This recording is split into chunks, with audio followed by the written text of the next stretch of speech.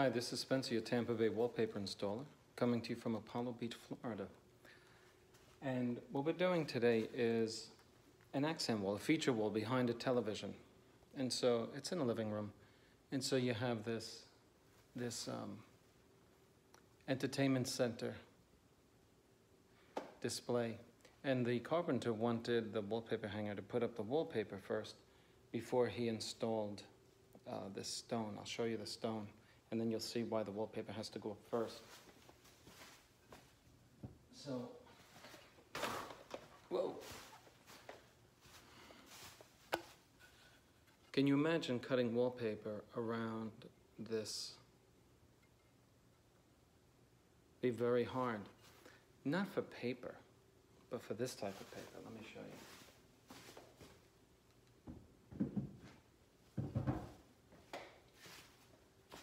And then you'll understand very quickly why we're installing the paper first before major construction takes place around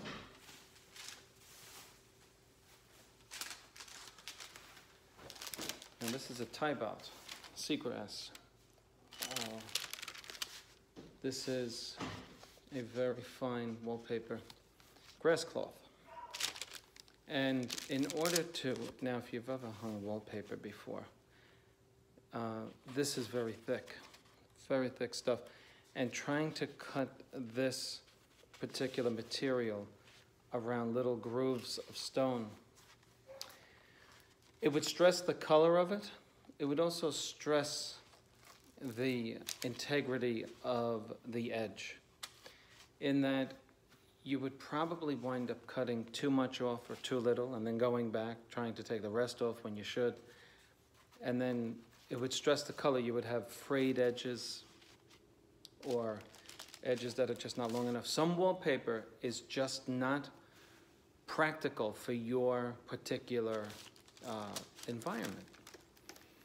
For instance, I just hung wallpaper, and I have a video on it of a hand-painted wallpaper from Schumacher, very fine wallpaper, and the room in which I installed it was very old, and the walls were not plumb at all, and we wound up having a mismatch on the alignment, and that was because the wall was so badly off. So what I did was I compensated for the lack of plumb in the wall, and because the wallpaper was going to be behind a mirror, I simply did a horizontal slice and then let the wallpaper relieve the stress from not matching, overlap itself, and then I cut off what overlapped.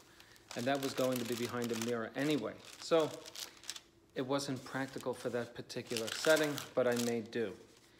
The carpenter in this particular job happens to be a perfectionist, a very knowledgeable craftsman. And he said, have the wallpaper installer hang the paper first, which I appreciated, because some people just don't care. If he had put that stone up, I would have said, I can't hang that. I can't guarantee the job. So anyway, different wallpaper, different circumstances for each job. So what do we have? We have a setup. We have to protect the customer's personal effects. So I have my 9x12 plastic covering the floor and their couches. You never know what might fall. So what I'm going to first do in order to make this installation work is to put on a membrane. And this is the membrane that I chose to use. This is a very good material. You could add a little water to it if it's too thick. Sometimes, depending on the humidity in the room, this stuff has enough water in it. And if the air isn't moving, if you put it on too thick, it'll start coagulating and drying in forms of drips that you have to scrape off. So anyway, this is from Romans. It's called Pro 999 or RX 35. And this you can probably only find at your local paint store. Sometimes a Lowe's or a Home Depot will have it, but it's hit or miss. So that is what I'm going to be putting on the wall surface. And so I'm going to put it on with a brush to get it into every nook and cranny. and then also with a roller to speed up the process. But you do want to use a brush to get it into every nook and cranny, because if your wallpaper fails, you know where it's going to fail? Along the whole perimeter. It's actually the most important place you would put it. The reason why we put it everywhere is so that the customer can take the wallpaper down when he or she wants to. Because if you don't put it on, it literally will, the glue will become one with the paint underneath it. And if that surface wasn't prepared properly, it'll all become one with the plaster on the sheetrock, and then rip off the plaster and parts of the paper on the sheetrock. And then this is why people don't like hanging wallpaper, because of this problem, because the walls aren't prepared properly. Now, if you're using a roller, depending on where you've stored the roller, there's a very good Purdy roller. It's a 1/2 inch ultra. These are not cheap rollers. This lays out the material very well. But it has little things on it. It has to be cleaned off. And how do you clean a roller? One of the ways you can do it, you can take it out to the yard and spray it with a jet stream that you get in the garden center at Lowe's. It's $5. You can buy this little thing that goes on it, and it comes out like a jet stream. But if you don't do that, you can opt for using tape. You can wrap the roller in tape and then pull the tape off, or you can simply do this. You can do this. I'm just taping it to my ladder, and I'm going back and forth. See that? Let me just show you what comes off onto the tape when you do this. You'd be surprised. I did it on my truck before I came in, and I said, let me show the folks what comes off of this roller, just so you're convinced that you have to do this. See what I'm doing? Just rolling it on here. I was actually taught this trick by a guy named Jose up in Brooklyn. We painted this condo in Bed-Stuy. So I said, Jose, you're going to clean off your roller? So he pulled out his tape, he put it on a fixed object, and I said, wow, that was pretty nice. Now, let me show you, aside from what came off of this before I went on video, look at the mess on my roller, okay? Now, if you don't do it, you're going to wind up with that mess in your primer, okay? And, you know, you don't want that. So, when you put your tape back, just put a little edge on it so that you can get it off again. So now, am I ready? I suppose I am. Make sure my pan's cleaned out. When you're dripping your paint into the pan, if you don't do it extremely slowly, it splashes back up at you, and it will, I call it getting back at you for not using your head, you know. Anyway, I'm using a 4-inch Purdy brush to just get into my edges. Remember, this is not a finished product. It doesn't matter if I get a little on the thing to my right or left. But it does give you an edge to work with, where you can just put it on with precision. And that's the whole point of the paintbrush. I had to get out my 10-foot ladder for this job because our ceiling, our wall is quite high. And so, but let me just talk to you as I do this.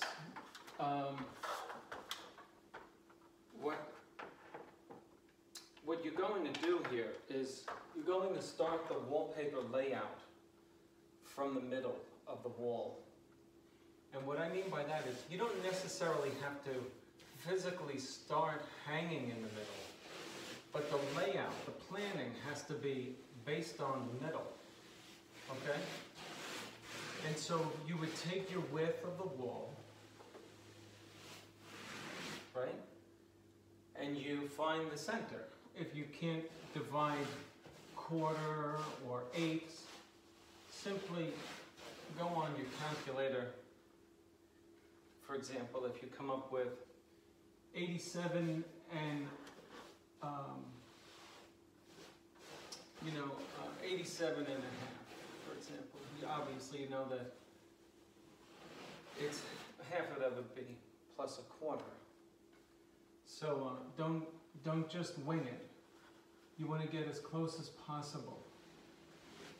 In my case, there's a television going over the half point. And so when I measured my half, the person who put the outlets there had already measured it, so I'm going off of his measurement. But what I was saying is if you come up with 87¼ inches, obviously you would say 87.25 divided by 2. And then you'll come up with another fraction. If you get it to the nearest eighth, I think you're good, okay? But don't just wing it and say, well, 87 is close to 90, so 45 is the middle. Don't do that. You'll notice that. You'll notice 3 inches. And so will everybody else. They have tools actually that can find the half point. They can actually measure how long your distance is. It's amazing. Stanley puts them out. I found one in Walmart. 20 bucks. It's a digital tape measure. And it stores up to 3 measurements at a time. So if you measure, you put it up against the wall, it accounts for the width of the tool itself, which is 3 inches, as does a regular conventional tape measure. If you look on the bottom of a tape measure, you'll see 3.5. What does that mean? That means that the tool itself is 3.5. So when you put it up against the wall, add 3.5 to the number measurement you get on the tape. So anyway, what does this membrane do? This membrane keeps your wallpaper in place for the life of the installation. That's what it does. It's sticky. And so it takes the place of your wall, so to speak, that the wallpaper glue attaches itself to this membrane rather than your wall. And so that's why it's so good to do.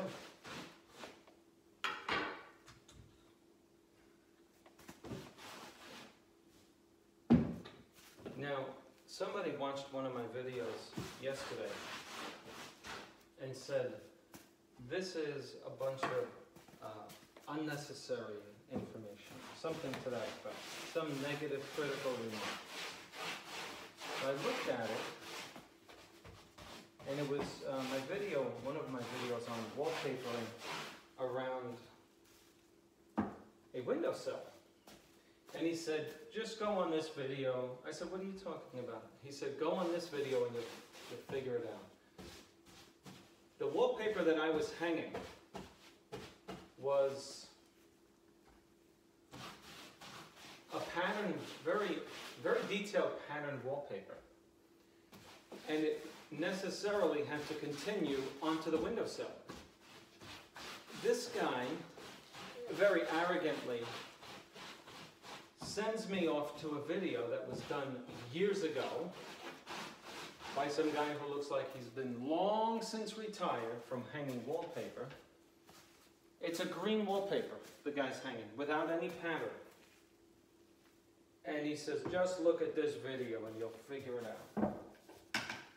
Well, if you don't have a patterned wallpaper, all the rules for precision go out the window. You could literally take a non-patterned wallpaper, cut the sheet in half, hang it right over your window. It doesn't matter. There's no pattern. So the guy really didn't know what he was talking about, you know. When you make these YouTube videos, you take a lot of time out of your regular work in order to share your knowledge with people. And then you know how YouTube is. There's just so many people who have negative remarks that instead of just keeping it to themselves, they have to share their negativity with you. Which I wouldn't mind if it was productive, but it was absolutely incorrect. Comparing a non-patterned wallpaper with the particular installation I was doing at the time shows me that he actually needs my video. It was kind of funny. I guess the moral of the story is if you don't like this video, that's okay. That's fine. Anyway, I do these videos because wallpaper is big now, okay? And I have learned so much from YouTube. I'm going to tell you who taught me a ton. The Idaho painter. He is Chris Berry. The guy is extremely knowledgeable. All right? And for a regular guy, he knows how to run a business, generate work, sell his business. He's incredibly intelligent when it comes to painting and business. And so I share with you the man's name. Also another guy, his YouTube channel is DIF Crown. DIF? DF Crown? DF Crown? DF Crown. Very, very, I mean, this guy his work is amazing. That's two. Number three, Kirk Giordano from Alameda, California. He's a professional cement plasterer, or what people call stucco guy. But he actually clarifies that he's a stucco plasterer. He's a cement plaster contractor. I actually spoke to him. I spoke to Chris Berry. You know, these guys are pros. They're actually really good to know. Also another one, Leah from CJ Drill. Really good contractor, very knowledgeable. She's awesome. I learned a lot of stuff from her. And there's one other, Paul Racalde, R-A-C-A-L-D-E. He's a fireman from California. These, I believe I just gave you 5 names. These people are very knowledgeable. They help me out a lot. But now with Wallpaper, that's my thing. Their thing is CJ Drill and Paul Racalde of General Construction Carpenters. DF Crown, his main thing is woodwork, beautiful work. Chris Berry, painter. Anyway, I share you their names so that you can go and patronize their channel and see what they have to offer you. If you're looking at this channel, you're somebody who wants to know how to do things. Even if you don't do it yourself, you want to know how it's done. This is the end of the frame. This is frame 1 of what I will call a feature wall. And I'm going to put the name of the grass cloth in. It's beautiful grass cloth, by the way. It's beautiful. I love this color. I love the dark, rich color of grass cloth. Beautiful stuff. Okay, if you're cutting this stuff, get yourself a 18 millimeter sharp knife, an Olfa blade, an Olfa knife. They're very good. It has a multi-tool function on it. You can actually use the end of it for a screwdriver. When you're up high and you don't, the less things you got to grab at when you're hanging on a ladder, the better. See that end of it? This is an Olfa knife, O-L-F-A. This works as a flathead screwdriver, and you can take off the fixture outlet covers. Anyway, this is Spencer, your Tampa Bay wallpaper installer, coming to you from Apollo Beach, and this is frame 1. Please subscribe to my channel, please click on like, and I'll continue to share these videos with you. Thanks a lot for watching. Bye.